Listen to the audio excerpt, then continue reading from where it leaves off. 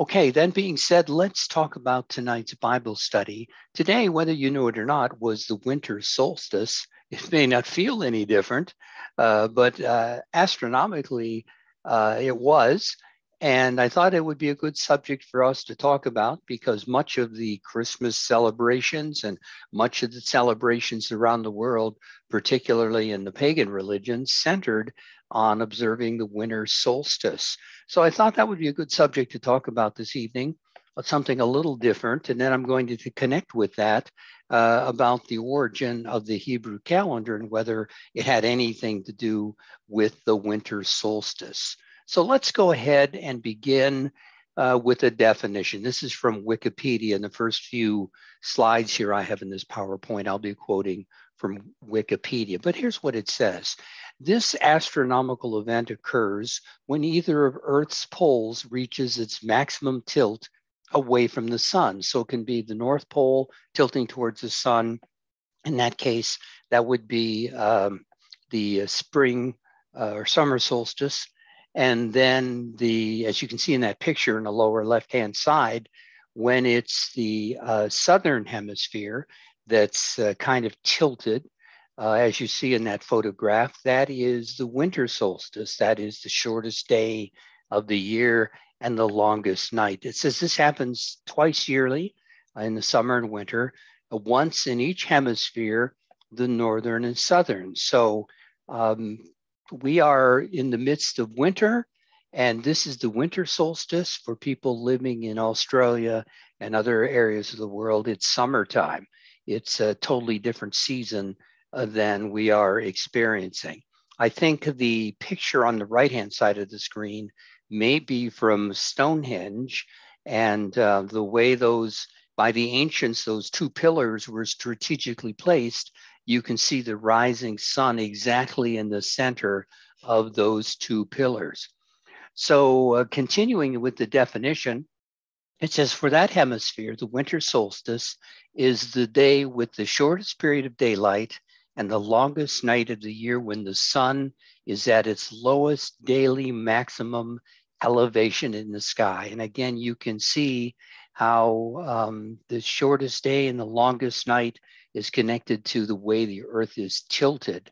And again, that happened to be this very day that was the winter solstice, I think, earlier today. Continuing with Wikipedia, since prehistory, the winter solstice has been a significant time of year in many cultures and has been marked by festivals and rituals. It marked the symbolic death and rebirth of the sun. The gradual waning of daylight hours is reversed and begins to grow again. Some ancient monuments, such as Newgrange, Stonehenge, and Cahokia Woodhenge, are aligned with the sunrise or sunset on the winter solstice, end of quote. And of course, we're familiar in the church with the winter solstice and the way it was celebrated in Rome. And it was actually celebrated for a number of days leading into and past December 25th. And that was the origin of Christmas celebrations that began with the winter solstice. So why would, if you lived in a pagan culture, why would you be attracted to worshiping the sun? Well, again, if you were someone who is not highly educated and you just grew up in a culture of peoples who were nature oriented, you would look at the sun, and I think it's natural in that case to look at the sun and idolize it. Number one, it's in the heavens. It's in the sky. It's upward. It gives light. I don't think it takes too much understanding to eventually figure out that it's a big ball of fire up there. I mean, if you're near a campfire, you can get burned if you get too close to the flames. If you're out in sunlight too long, you can get sunburned. So I think it didn't take long for them to figure out that the sun was actually a huge fire in the sky. It gives light, and it also, of course, it gives warmth. The sun eventually will make crops grow. I'm sure the ancients were smart enough to figure it out that the sun would help the crops to grow strong. Its presence affects the mood. When the sun is out, people feel better. People usually have a lighter mood when the sun is out in comparison to being holed up in a cave or in a dwelling all year. This was another reason why the winter solstice was a time of celebration. The rising and setting of the sun pictures the perpetual cycle of life. So almost all human cultures had a god of the sun. Virtually all human cultures worshiped the sun. Again, if you were in nature and you lived in rural communities, if you lived with a group of people, eventually you would get to the point where you would worship the sun and look at it as something to be idolized. Getting back to Wikipedia, I just wanted to give you one example. This is Newgrange in Ireland. I'd actually like to go and see this someday. It's an exceptionally grand passage tomb built during the Neolithic period around 3200 BC. That's a long time ago, making it older than Stonehenge and the Egyptian pyramids. It is aligned on the winter solstice sunrise. When you look at that picture to the right, there is a room that becomes flooded only one day out of the year, literally flooded. And that is, you got it, that happens on the winter solstice. And this was built with a crack in its ceiling that is perfectly aligned with the sun as it rises during the winter solstice sunrise. It says Newgrange is the main monument in the Bruna Boyne complex. It's a World Heritage Site. So that's an example. Stonehenge is another example of what they think was used for the winter solstice. And there are many in China. They have another number of examples. So this was kind of a universal celebration by many peoples and many cultures. And that includes Canaan. From the Holman Bible Dictionary, I'm sure there have been many times in the scriptures where you've come across a god whose name was Molech. Well, Molech happened to be a combination of a sun god and a fire god. And again, I made that connection earlier about how it's only logical, if you've experienced sunburn, to realize that the sun can get very hot and that it is, in essence, it's a ball of fire.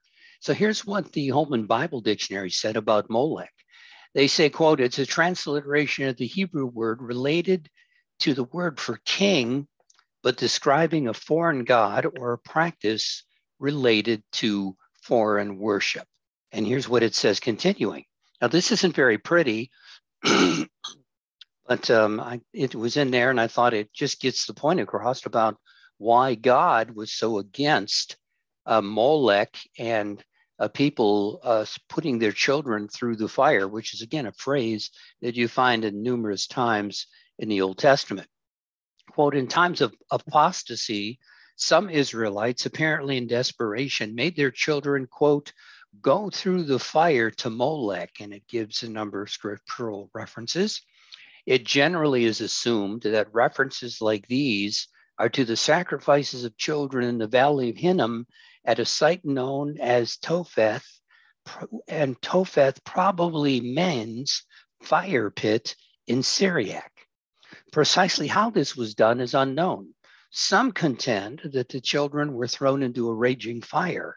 Certain rabbinic writers describe a hollow bronze statue in the form of a human, but with the head of an ox. According to the rabbis, children were placed in the structure, which was then heated from below, and drums were pounded to drown out the cries of the children. What a terrible, barbaric, pagan ritual that would be. And that's certainly why God warned against it and condemned Israel to make sure that they didn't put their children through the fire. The Molech was a Ammonite sun god, and again, also a god of fire. There was a connection there. Here are a few other verses from the Old Testament, Leviticus chapter 18 and verse 21. And you shall not let any of your descendants pass through the fire to Molech, nor shall you profane the name of your God. I am the Lord. Chapter 20, verse 2. Again, you shall say to the children of Israel, whoever of the children of Israel or of the strangers who dwell in Israel, who gives any of his descendants to Molech, he shall surely be put to death. The people of the land shall stone him with stones. And as you probably guessed already, if God says don't do it, the Israelites would do it. And Jeremiah, in his commentary, chapter 32, verse 25, this is from the New Century Version, in the valley of Ben Hinnom, they built places to worship Baal so they could burn their sons and daughters as sacrifices to Molech. But I never commanded them to do such a hateful thing. It never entered my mind that they would do such a thing and cause Judah to sin. So unfortunately, Judah did send their children through the fire, again, which was a horrible way to die and just a terrible abomination in God's eyes that human beings would do that. Here is a statement from 2 Kings chapter 23. Now, this was one thing that Josiah did. This was one of his reforms. This happened approximately 630 BC. 2 Kings chapter 23 and verse 10. It says, and he defiled Topheth, if you remember from the previous slide, that's where the sacrifices were made, which is in the valley of the son of Hinnom, that no man might make his son or his daughter pass through the fire to Molech. And he removed the horses that the kings of Judah had dedicated to the sun at the entrance to the house of the Lord. Imagine that, at the entrance to the actual temple. They have horses there that were dedicated to a sun god, to the sun god. So again, I'll read verse 11. Then he, this is Josiah, removed the horses that the kings of Judah had dedicated to the sun at the entrance of the house of the Lord by the chamber of Nathan-Melech, the officer who was in the court. And he, Josiah, burned the chariots of the sun with fire. One thing that's interesting is the name of this officer that was in the court. His name means the god Molech has given. So that's how bad it got. It's like some of the deviants and perverts that our government highlights and shows off who serve in government now. It's like you have to rub it in everybody's nose. And here, in a spiritual sense, is an officer whose very name means the god Molech has given. The reason that these horses were here and these chariots is in pagan religions, the sun traveled through the sky and it was pulled by a chariot and horses. We're actually dragging the sun from sunrise to sunset. So that's the connection of why there were horses and these chariots of the sun near the entrance to the house of the Lord. So this was one of Josiah's reforms to clean this up that was going on in Judah at the time. And then even when we go to the New Testament, this is confirmed. Israel's apostasy, rebellion against God was confirmed in Stephen's sermon before he was stoned. Here's what it says in Acts chapter 7, verses 42 and 43. Then God turned and gave them up to worship the host of heaven. As it is written in the book of the prophets, did you offer me slaughtered animals and sacrifices during 40 years in the wilderness, O house of Israel? Well, no, they didn't, but they certainly were willing to offer slaughtered animals and sacrifices to false gods. Verse 43, you also took up the tabernacle of Moloch and the star of your god Remphan, images which you made to worship, and I will carry you away beyond Babylon. And that's certainly what God did. That was a warning to them as Stephen was repeating Israel's history and their history of rebellion against God in his sermon. So again, Molech was the god of fire and the god of the sun of the ancient Canaanites. It had many parallels in the ancient world, may have had different names, and there were some different spellings, but there was always some god that was used to worship the sun, very prominent form of idolatry. This is kind of an interesting sidebar, and that really doesn't have much to do with the Bible study tonight, except I just find it fascinating and interesting. So I thought I would wedge it in here. This is something that happened about 140 years after Moses. It happens to be one of my favorite pharaohs. This was a man whose name was, he was born Amenhotep IV, and he reigned from about 1353 to 1334 BC. He's considered the heretic pharaoh because he did something just unbelievable. Egypt was probably the most conservative nation that ever existed. For thousands of years, for example, art never changed. It was always that flat, one-dimensional side view of people. Their governments didn't change much. The people changed. But for thousands and thousands of years, Egypt was extremely conservative. There was very little change. They actually wanted things to remain the same. And then comes this pharaoh. He abandoned the polytheism and he renamed himself Akhenaten, which means beloved of Aten. And Aten was the disk of the sun god.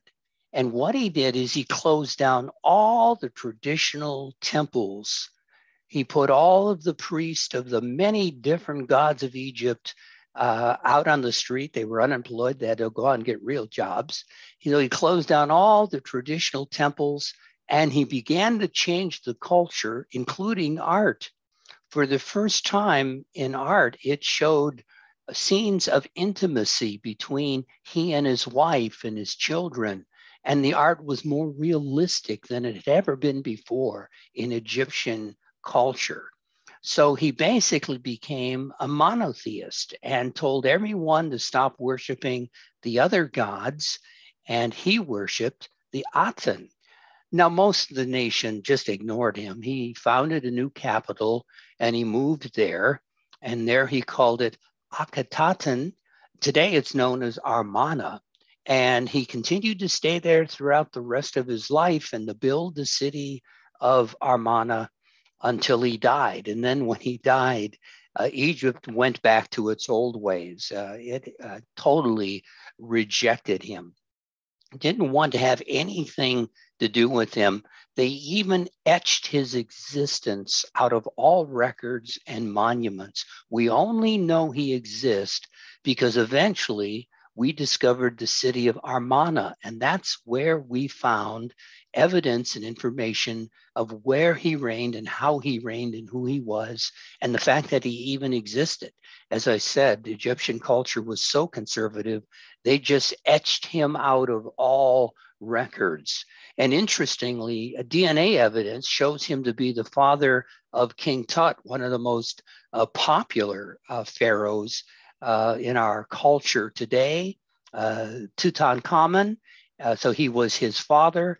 And again, he was erased from Egyptian history until Amarna was found, and they could all put the puzzle pieces together and realize who he was. Again, I bring this up because he did all of this after Moses. I have to sometimes wonder if, because of the dramatic departure of the Israelites, if there had been some lingering monotheistic views or ideas among the Egyptian people. And I also bring this up because it was the disk of the sun god that he had made as the one supreme god in ancient Egypt. All right, that's enough of that. More of God's instruction to Israel, though, and I think this is important. Deuteronomy chapter 4, verses 15 through 19. Take careful heed to yourselves, for you saw no form when the Lord spoke to you at Horeb out of the midst of the fire, lest you act corruptly and make for yourselves a carved image in the form of any figure, the likeness of male or female, the likeness of any animal that is on the earth, or the likeness of any winged bird that flies in the air, the likeness of anything that creeps on the ground, or the likeness of any fish that is in the water beneath the earth. And we'll focus on verse 19. And take heed lest you lift your eyes to heaven, and when you see the sun, the moon, and the stars, all the host of heaven, you feel driven to worship them and serve them, which the Lord your God has given to all the peoples under the whole heaven as a heritage. So God gave the stars and the sun and the moon as something to look up and admire, something to look up that's beautiful and profound as a heritage to all the peoples on the earth. He never intended or wanted people to end up worshiping those celestial bodies up in the sky.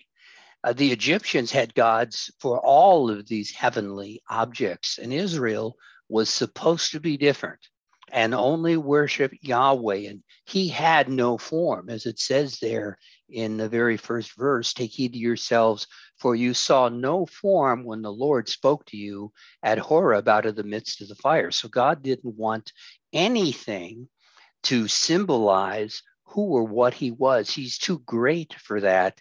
That's one reason the golden calves that were made by Aaron were so offensive, even though in part of Aaron's discussion, he kind of claims this was the God who brought them out of Egypt. It's offensive. It's an affront to God to try to represent him in any shape or any kind of form. Exodus chapter 20 and verse 4. You shall not make for yourself a carved image or any likeness of anything that is in heaven above. Obviously, that would include the sun, or that is in the earth beneath, or that is in the water under the earth. Deuteronomy chapter 5 and verse 8. You shall not make for yourself a carved image, any likeness of anything that is in heaven above. Again, that would certainly include the sun, or that is in the earth beneath, or that is in the water under the earth. You shall not bow down to them nor serve them, for I, the Lord your God, am a jealous God, visiting the iniquity of the fathers upon the children to the third and fourth generations of those who hate me, but showing mercy to thousands to those who love me and keep my commandments. And I've explained in past sermons what is meant there by the iniquity of the third and fourth generation of those that hate me, how family dysfunctions are passed on from generation to generation within the cultural provision of the families. So as we can see, God made very clear instructions to Israel not to worship the sun, not to focus on the sun as any special object. And sadly, as usual, it was ignored, as we saw in the comments by Jeremiah and Stephen. What I wanted to do with this part is make a little bit of a shift and begin to talk about the Hebrew calendar, because the Hebrew calendar, the Old Testament does not mention the winter solstice. That was something that I'm sure the educated, like Moses, who was educated in Egypt, were aware of it. After all, the winter solstice was observed in Egypt, but it's not something that is part of the Hebrew calendar. And then we'll explain why. So let's begin talking a little bit about the Hebrew calendar, because this also is a topic that confuses many people in the church. Exodus chapter 12, verses 1 through 4. It says, now the Lord spoke to Moses and Aaron in the land of Egypt, saying, this month shall be your beginning of months. It shall be the first month of the year to you. Speak to all the congregation of Israel, saying, on the 10th day of this month, every man shall take for himself a lamb according to the house of his father, a lamb for a household. And if the household is too small for the lamb, let him and his neighbor next to his house take it according to the number of persons. According to each man's need, you shall make your count for the lamb. So this is the instruction for the Passover. In Exodus chapter 13, verse 4, the very next chapter, that month is referred to as Abib, which means a young green ear of grain. And it's obviously in the springtime. It correlates to what we would call March or April in our culture today. So the new year was to begin on this month of Abib, and it was in the springtime. Now, obviously, Moses is familiar with the month that God is talking about. Notice, he doesn't question God for more details. He doesn't say, God, what's a month? He doesn't say, God, what do you mean? Moses gets it. Moses completely understands the month and the calendar that God is referring to. What God doesn't do is he doesn't give explicit details on this brand new calendar that he's introducing to Moses for the very first time. The wording is very clear. God assumes that Moses knows exactly what this month is and what calendar God is talking about. Now, Moses was actually familiar with two calendars. So let's see which one makes the most sense that Israel would use. First, Moses would be familiar with the Egyptian calendar. Exodus chapter 2 and verse 10, speaking of him, and the child grew. And she brought him to Pharaoh's daughter. This was, I think, his sister or his mom who had nursed him. And he became her son. And she called his name Moses, meaning because I drew him out of the water. So Moses, because he was in Pharaoh's household and considered the son of Pharaoh's daughter, he would have received a good Egyptian education. He would have understood all the intricacies of the Egyptian calendar. The Egyptian calendar did not have a 7-day week. Its month had 3 10-day periods for a 30-day month. The new year was in the summer. It wasn't in the beginning of the year or the fall. It was a calendar centered around the flooding of the Nile, because that was life to the ancient Egyptians, the flooding of the Nile and various pagan gods. Ancient Egypt's temple of Karnak, located in Luxor, was built to align with the winter solstice more than 4,000 years ago. So worshiping the sun was an important part of their religion. And we talked about Akhenaten just a few minutes ago. An interesting thing about the name of Moses, many believe that it's actually an Egyptian name. It's not a Hebrew name. Its root, that it's actually an Egyptian name. And to me, that would make sense that Pharaoh's daughter would have given him an Egyptian name. And it means drawing out of water. Now, examples of Egyptian names that are very similar to Moses are Tutmoses, which was the name of a number of pharaohs, which means the child of Thoth. And even the word Ramses, we've all heard that. That's the child of Ra. And if you take the Ra off the beginning of the name is Messes, which is very similar to Moses.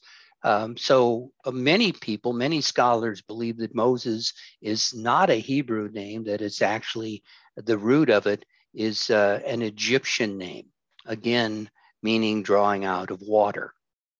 So Moses was familiar with the Egyptian calendar, but he would also be very familiar with the Semitic calendar. Now, I use the word Semitic calendar because there was a calendar that was used all throughout Palestine, Canaan, all the way up through Syria, all the way up to Babylon. It was widely used by what we would call Semitic peoples. Exodus chapter 2, verses 15 and 16. When Pharaoh heard of this matter, Moses had killed an Egyptian, he sought to kill Moses, but Moses fled from the face of Pharaoh and dwelt in the land of Midian, and he sat down by a well. And we know, of course, that he was in Midian for 40 years before God called him to go back to Egypt to bring his people out of slavery. Verse 16, now the priest of Midian, this is Jethro, had 7 daughters, and they came and drew water, and they filled the troughs to water their father's flock. So as I just mentioned, Moses would live in Midian for 40 years before God would call him. The Hebrews inherited the elements of the calendar from their Semitic ancestors, who in the earliest times had determined their months by the moon. Even large nations in Mesopotamia, like Babylon, began the first day of the month at the evening of the visible crescent moon. This includes those nations and scattered peoples who were in Canaan. It's a calendar they were all familiar with. It would have been the calendar that Jethro, the priest of Midian, which again is just part of Canaan, south of Canaan. And just an interesting phrase. It doesn't tell us who said he was a priest. It doesn't tell us whose priest he was. It just assumes that he's the priest of Yahweh, even though he's independently doing his own thing and not necessarily associated with Moses. Even when Moses leaves Egypt, Jethro shows up at one time. He corrects Moses. He tells him he's taken too much upon himself. He eats Moses' food. He kisses his grandchildren and he leaves. He mysteriously disappears. So he's doing his own thing, yet he is still referred here as the priest of Midian. So this was a calendar that was used throughout this area of the world. Babylon, again, also used a Semitic calendar, and a calendar that had also a 7-day week. So what are the advantages of the Semitic calendar? Well, the calendar begins each month with the crescent of a new moon. That's what the Hebrew calendar does. It's a unisolar calendar combining a lunar calendar with solar understanding. And I'll mention that in a little more detail in a minute. The problem with just counting through the new moons and counting 12 moons is you fall short a number of days of the year. And unless you make an adjustment of some type, in time, you would skew the seasons and you could threaten your survival. You wouldn't even be planting crops at the right time of year. Again, I'll get into that in a few minutes. So this is a unisolar calendar combining a lunar calendar and solar understanding. It has a 7-day week, and that certainly will accommodate the keeping of the Sabbath. The Semitic calendar is the calendar Abraham would have used way back in the land of Ur. And later, when he came to Palestine or Canaan, whatever you want to call that particular area, depending on the time in history, and some scholars believe the Israelites retained this knowledge as slaves in Egypt, meaning the knowledge of the Semitic calendar. Personally, I'm not so sure that they obviously lost knowledge of the Sabbath. God had to reintroduce it to them. They were slaves in Egypt for a long time, so I don't know if they really retained the knowledge of the Semitic calendar or not. Another advantage of it, as when they would go into the promised land, the Canaanites, all the nations that would surround them, used a Semitic calendar. The Israelites would be trading with these people. They would be communicating with these people. They're neighbors to the north and the nations north of them, Syria all the way up to Babylon. And they would only make sense that they would use the same calendar that these peoples used. It was the recognized way to keep time in the Mideast, the Semitic calendar. So those are the advantages of using it. So what makes the Semitic calendar the Hebrew calendar or the Jewish calendar?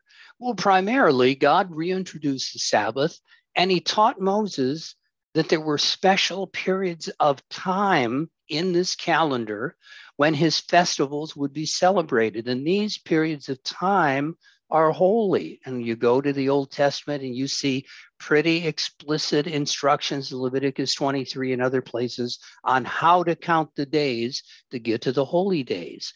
God has holy days, which he instructs us to observe. And understanding and knowing those holy days is what makes it the Hebrew calendar, because the calendar observes to worship God on those particular days.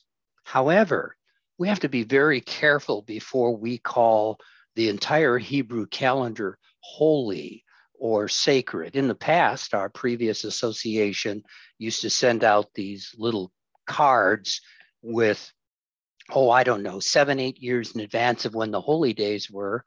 And the Worldwide Church of God called it God's sacred calendar.